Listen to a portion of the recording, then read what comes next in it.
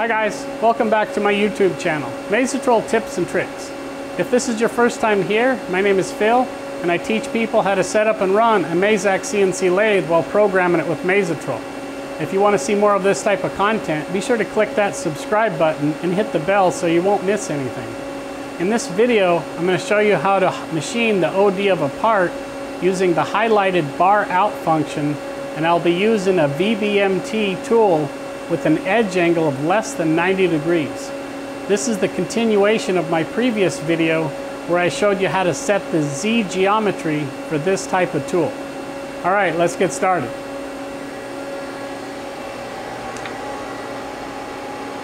All right, here's our next workpiece that we're going to be programming.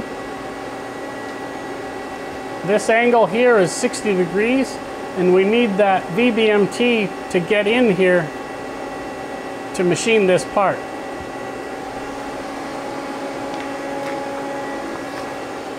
So this is what the tool looks like that we just programmed and set on the previous video.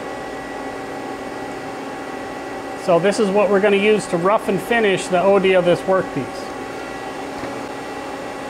So what we're going to do is go to the program that we already have started here. And what I want to do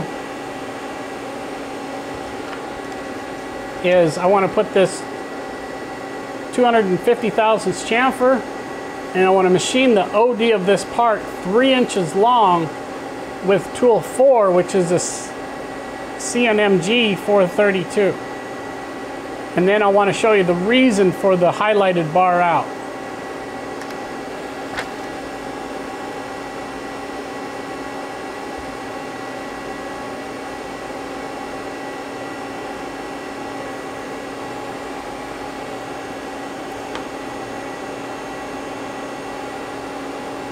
So now push bar, highlighted out. Cutting point on X is going to be 3.2 inches. And the cutting point on Z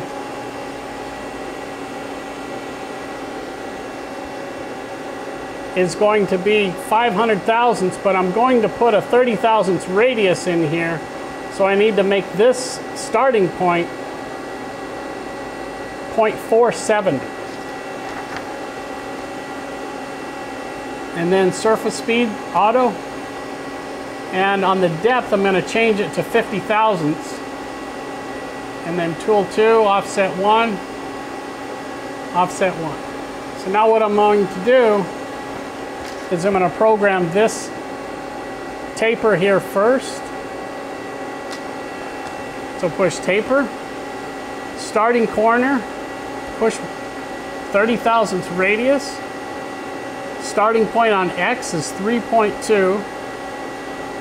Starting point on Z for the taper is 500 thousandths. So 0.5. Final point on X is going to be 2.6 inches down to here. And the final point on Z is going to be a question mark.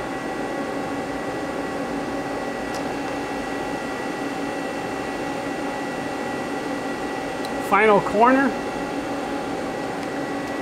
I can put the final corner here, or I can put it on the horizontal line. Either way works. So I'll do it on the next one. But what we need to do is calculate this end point with a 60-degree angle on a negative value. So minus 60 input, surface roughness is 7. And then we're going to go linear.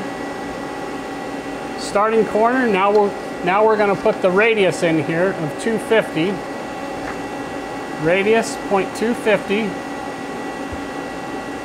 2.6. And the final point on Z down here is not specified.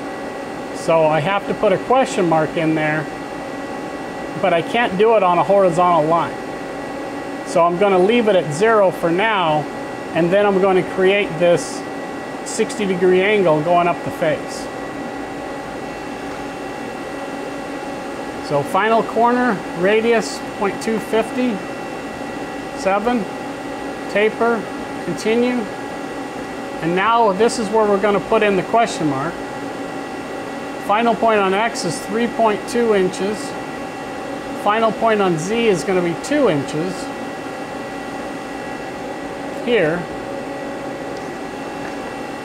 And the final corner is radius 0.03 with a taper angle of 60 degrees positive. 7, down arrow, shape end, end. So right button, calculate. So it calculated our point of 1.8268, but we need to put it over here because it won't automatically backtrack it. So 1.8268. Right button, figure check. Scale to input.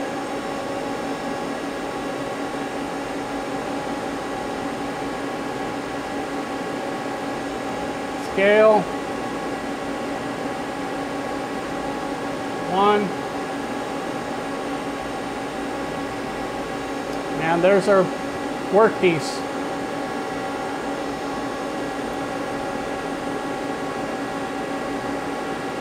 I'm going to change the length to 3.5. That way we actually have some stock to machine it. Scale, input.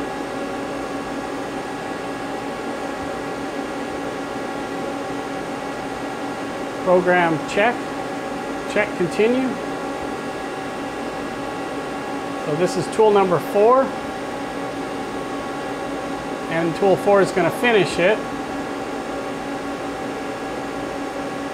And then tool 2 is plunging down into the material, but it's not cutting on that OD. So that's what the highlighted bar out option is it changes the direction of the roughing pass for the tool.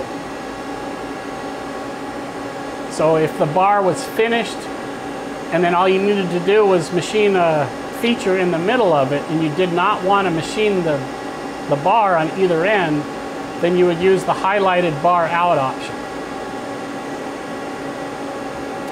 All right, let's go ahead and run this. We already have the program called up. We have the work shift set. So now we just need to run the part.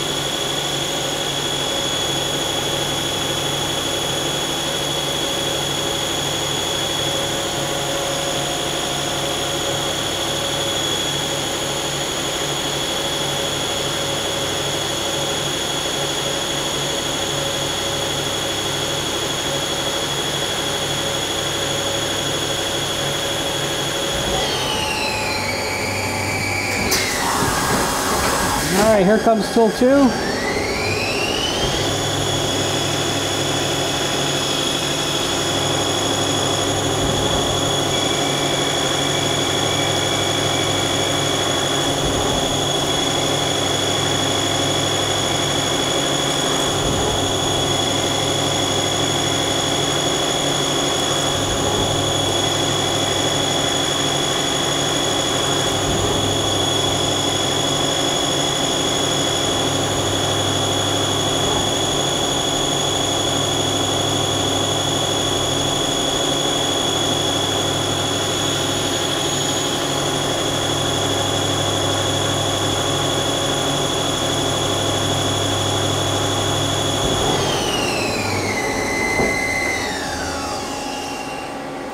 we're done.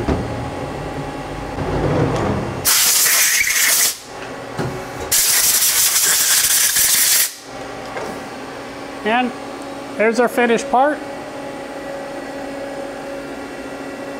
If you like what you see, go ahead and push that subscribe button and click the bell so you won't miss any future videos we have coming out. Thanks for watching.